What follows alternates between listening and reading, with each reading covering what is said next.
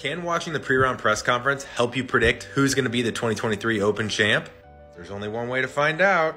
I watched every single interview and I'm going to give you the bullet points so that you can try and figure out who's going to win the Open. Let's start with Mr. Tommy Fleetwood, shall we? He mentioned how he's been visualizing winning the Open millions of times. Obviously, he grew up pretty close to Hoylake. He's a local boy, going to have a lot of hometown support. Played at Royal Liverpool as a junior and in the 2014 Open, and he's had some great form. It's also going to be an emotional weekend for Tommy. Friday is the 1-year anniversary of his mom's passing.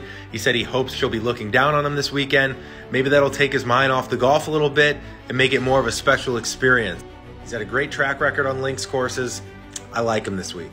All right, let's move on to Mr. Consistency, Scotty Scheffler. He said last week was all about getting rest. He loves links golf because of the creativity.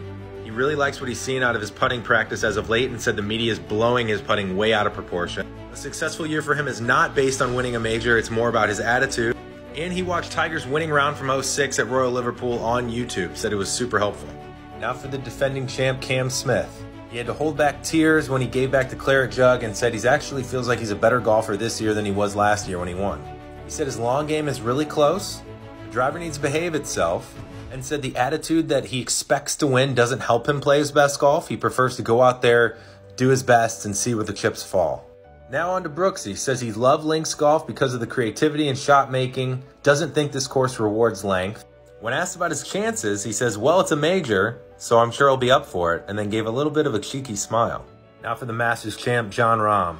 This guy's the stone cold killer. Every press conference, the guy means business. Getting to 3 majors would move him second all-time as major wins as a Spaniard, which would mean a lot to him, obviously. I think he was honored to be included in this list of amazing Spaniard athletes. Obviously, Alcaraz just won Wimbledon, and he just talked about the fire that the Spanish have and the drive and the pride for their country.